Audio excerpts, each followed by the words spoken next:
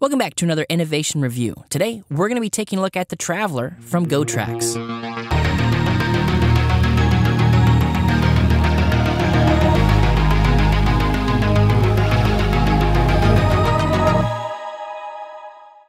First, let's talk about the looks. The frame on the Traveler is probably one of my favorite parts. We've got all of this internal cabling, which makes the bike look really slick. The color that they have here, it's this reddish, orangish color, not quite red, not quite orange.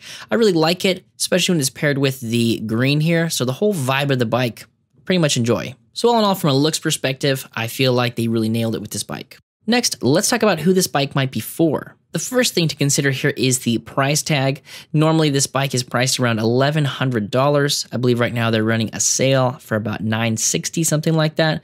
But most of the time, it looks like it sells for right around that $1,100,000 range. So right off the bat, you just have to make sure that that is in your budget. The riding position we have here is a little bit more forward than upright, and we don't have any sort of step through or anything. So if you were somebody who had back problems, knee problems, and you wanted to have more of that upright riding experience with a low step through, then this isn't the bike for you. The bike's also a class 2 e-bike, meaning that you could pretty much ride this anywhere, even in some of those states that have stricter laws when it comes to the classes of e-bikes that they allow on the streets and on different riding surfaces. The bike also weighs about 48 pounds, and the battery adds another 7. So in total, you're looking at about 55 pounds, and you just want to make sure that this is something you feel comfortable lifting if you're going to be moving it in and out of a vehicle. As far as the fit of this bike, we'll just go over some of those geometry measurements. Now, we're not going to give an overview on how to measure yourself for a bike. There's plenty of good resources out there on YouTube on how to measure yourself and what key components you should be looking at when you are trying to order a bike online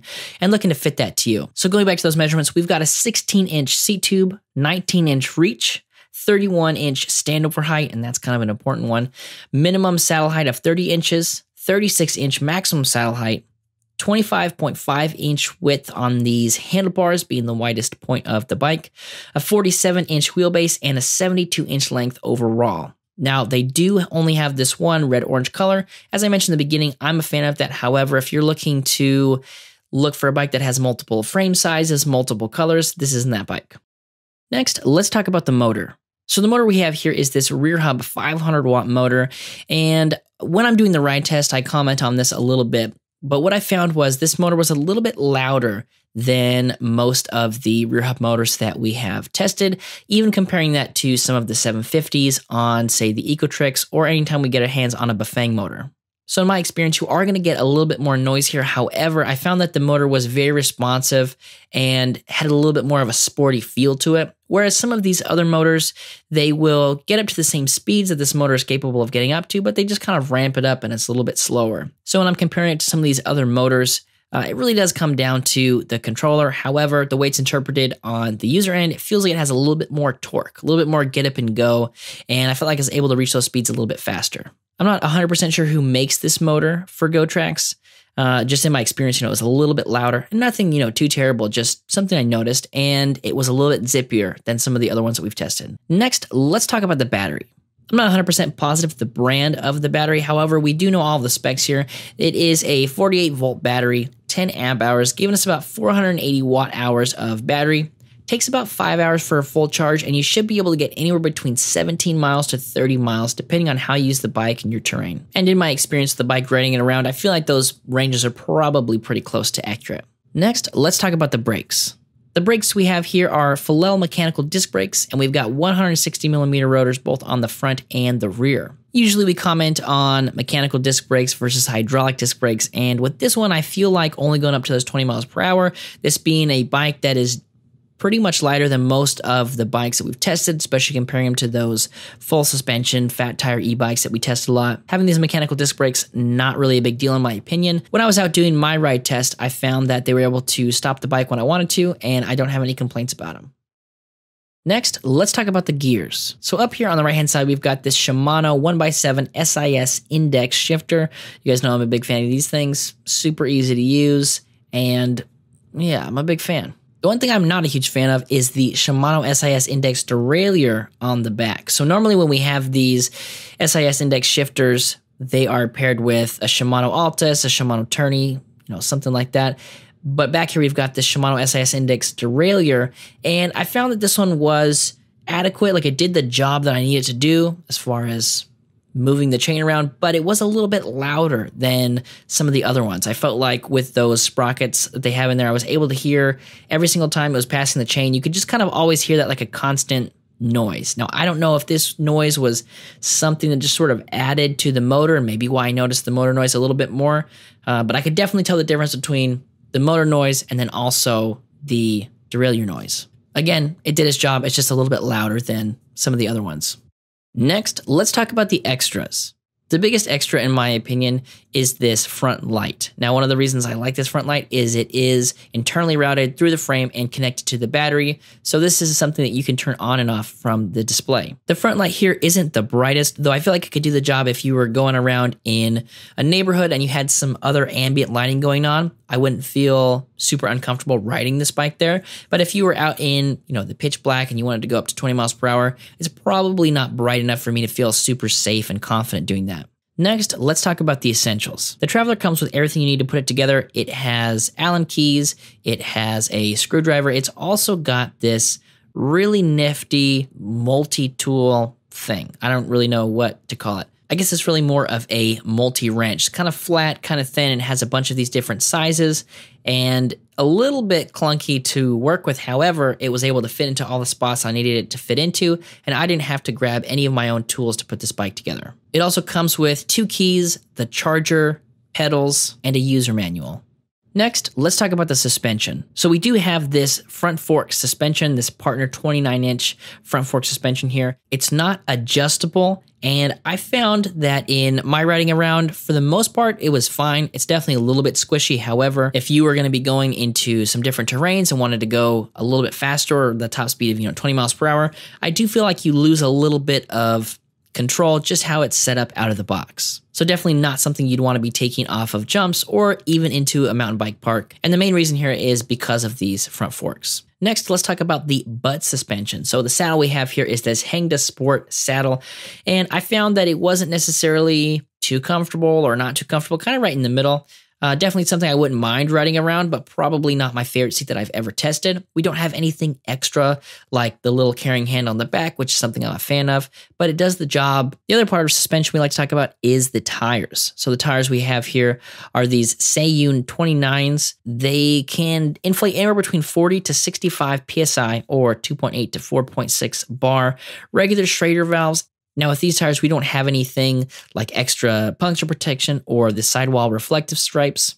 I felt like I had plenty of grip when I was riding around on the concrete. However, if this is something where you're going to want to take it into those dirt places, into those somewhat rocky places, then you'd probably also want to update to some different tires, a little bit bigger, a little bit knobbier to give you some extra traction. Next, let's talk about the controls. So the controls we have here are fairly simple. We have got this on-off button down here.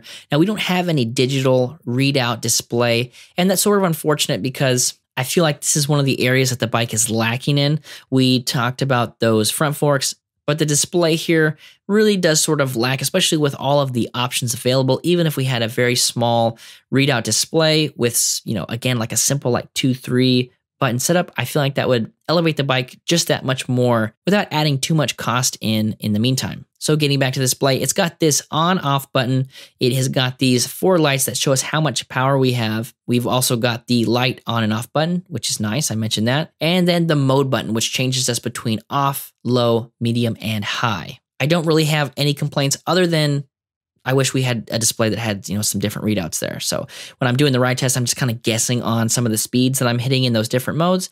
And it'd be nice to be able to know how fast I was going with a display that had a digital readout. And that's going to cover it for the nuts and bolts of the bike. Let's go ahead and send it out to myself for the ride test. What is happening, guys? We are out here for the ride test on the Traveler from Gotrax. Gonna head off into a different spot of town. See if we can't see what this bike is all about.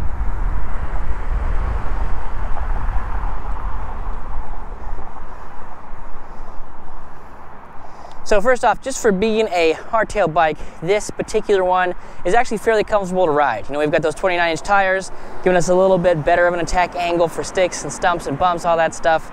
And then we've got these front forks up here. Now they're not adjustable, and in my honest opinion, they're a little bit too squishy for most of the riding that I do. And if you wanted to get into a place where you were going to be hitting some, some rocks and some bumps going at speed, it might feel like you lose a little bit of control there just with the amount of squishiness they are. Now, if you are just riding around, in town, looking for a comfortable ride, they do the job really well. So we are going to, I guess, just wait at the stoplight forever. But once it goes green, we'll go, and I'll show you what this bike is capable of doing. Now, right off the bat, a couple things that I've noticed are the motor here is a little bit more, it's a little bit louder than some of the other motors we've tested. However, it is very zippy getting up to those top speeds. And so, for me, somewhat of a trade-off. But personally, I like the zippiness.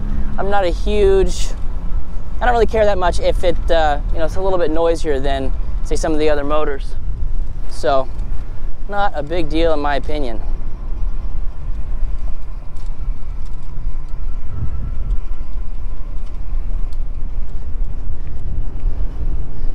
Look at me riding around these shopping centers. Feel more like Micah Toll every day. Every day. It's not even on purpose. So let's go ahead and turn the power assist off here, and we'll shift down a little bit here, and let's see what this bike is capable of doing if you run out of power when it's just like a bike. Now we're here in first gear. Another thing I noticed kind of along my comment of the noise is that SIS index derailleur back here, which I'm pretty sure that's the first one that I've tested. Normally we see the Altus or the other ones. For some reason I'm blanking on right now. But yeah, this is my first time doing that, and it's a little bit noisier. I don't know if the cog wheels in there are just a little bit louder than normal, but I feel like I can almost always hear them passing the chain along. Again, not really a huge deal to me, but if you're looking for something that's super quiet, the motor's a little bit louder than normal, and that derailleur's a little bit louder than normal. So as far as shifting through this bike, everything went super smooth. I haven't made any adjustments, so out of the box, you're getting a nice solid shift here. And let's go ahead and put it into pedal assist low. Now, one of the unfortunate things about this particular display is it's not going to tell us how fast we're going. I do like the simplicity of, hey, I know how much power I have, I know what mode I'm in. You can turn the light off and on here, which is nice, but it would be nice to know how fast we're going. So right now I'm estimating I'm going about 7 or 8 miles per hour, and then we can go ahead and put it into medium. And again, with that zippiness, I feel like it really goes up to the next level when you are shifting up to a higher level there. And that's probably about 11, 12 miles per hour. And then to get that full 20 miles per hour, we'll put it up into high mode.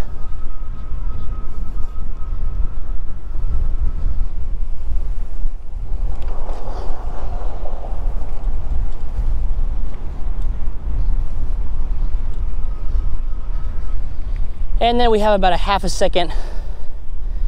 So we stop pedaling to when the motor stops giving us stuff, which is kind of nice. So from a safety perspective, that's pretty nice. So if you let off the pedals, you're not going to be going for an extra 3, 4, 5 seconds, smashing into buildings or other riders. So just something to keep in mind. Now let's go ahead and put it off, and we'll test out the throttle. So when this is off, the throttle is not going to work. So this is somewhat of a safety for the throttle when we don't have the bike on or we don't have the pedal assist on. Put it into low mode and pull this down. And again, kind of hitting that 7 mile per hour-ish. And it pretty much just gets to 7 miles per hour. Again, it goes up to speed, not a whole lot of ramping going on here. And then as soon as we go up into medium, we're gonna pick up, get that 11, 12 miles per hour going. And finally in high mode, gonna hit that 20 mile per hour pretty easily.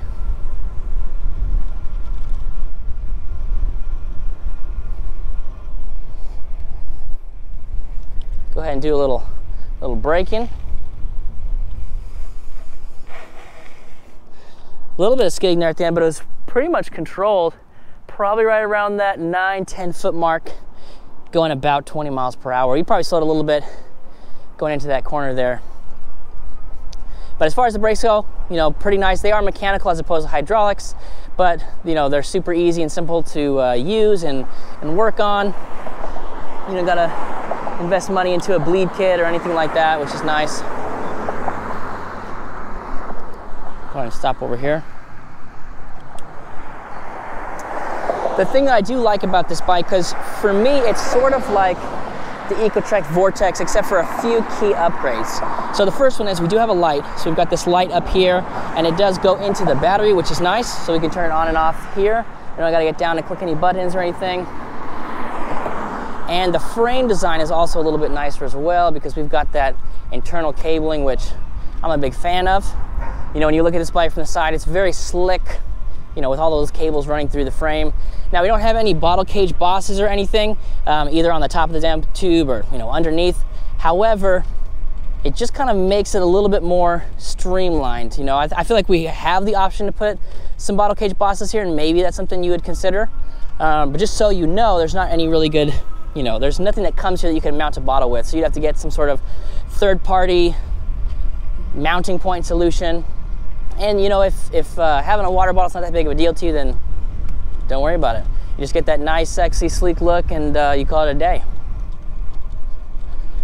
The other thing to consider about this bike, if you're going to be taking it in places where, you know, you're going to be dealing with maybe puddles or dirt, places like that, it doesn't come with fenders. Now, there's points where you can mount fenders, but they don't come with the bike. So again, if you're going to be looking at riding around in that sort of place, just know that you're going to have to get those fenders aftermarket.